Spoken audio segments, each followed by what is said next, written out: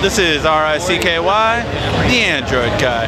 Hey guys, today is showing you a side-by-side comparison between the newly announced G Flex 2 versus the Galaxy Note 4. So this is a real show of just how the Flex really stands out in comparison.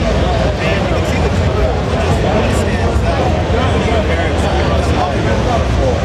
Now, they are going to be, the Flex is a little bit smaller in terms of the screen size as a 1080p display, and really you can just see how much LG has come along in comparison to the displays with this OLED screen. It just looks so much richer in color and it really stands out.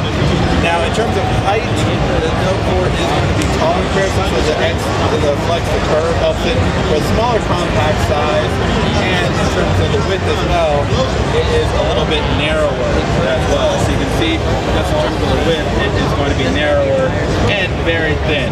It's also extremely lightweight. Comparing the two, the Flex is definitely a lighter phone, and it just feels really good in the hand so far. So this is a side-by-side comparison. Obviously, some of the two biggest competitors really right here, and the Flex, it really stands out well. So really interested to see what else comes through here.